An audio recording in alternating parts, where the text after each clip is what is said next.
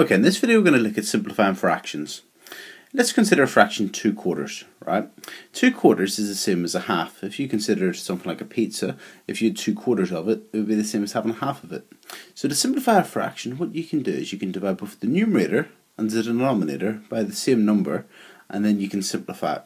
So for instance, if you halved both of these, or divided both of them by 2, you'd get 1/2. Let's have a look at some more. Okay, so let's simplify these three fractions. So 6/9, or 6/9, you could divide both of those by 3. They're both in the 3 times tables, both divisible by 3. So 6 divided by 3 is 2, and 9 divided by 3 is 3.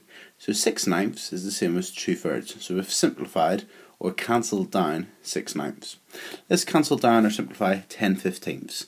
So these are both divisible by 5. You know they're both divisible by 5 because one ends in a 0, one ends in a 5. So 5 goes into 10 twice, and 5 goes into 15 3 times. So 10/15 is also 2/3. Let's have a look at another one. So we've got 18/27. Now you could divide both of these by 3, but the largest number you could divide them by is 9. Now you can do it by 3, so we'll do it by 3 and then we'll do it by 9 just to see what happens. Okay, so if you do it by 9 straight away, so 18 divided by 9 is 2, and 27 divided by 9 is 3. So it's also 2/3. I've chosen these all on purpose.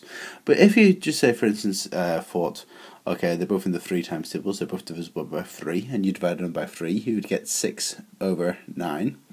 And then you'll notice they're also divisible by 3, so you'd have to simplify it and carry on. And then 6 divided by 3 is 2, and 9 divided by 3 is 3. So sometimes you may cancel it down and then realise that you can cancel it down even further. So just make sure you're simplifying it fully. Okay, let's just simplify 2 more fractions. So if you had 70/80, you'll notice that 70 and 80 are both divisible by 10. So if you divide them both by 10, you would get 7/8. And notice that you're just taking off the 0, so you get 7/8. And if you had 5/9, well, you might notice that 5 and 9 don't have any common factors except for 1, so you can't simplify this. Okay, you can't divide 5 and 9 by any other number to make it more simple. Simple. Okay, so that's it. It's 5/9.